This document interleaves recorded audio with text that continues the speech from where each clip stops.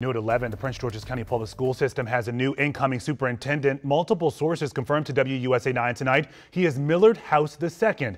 County Executive Angela Also Brooks plans to make a formal announcement tomorrow morning with House right by her side. House spent the past 2 years leading the Houston Independent School District with nearly 200,000 students. It is the largest school district in Texas. Now, during his time there, dozens of lower performing schools made significant gains in academic achievement.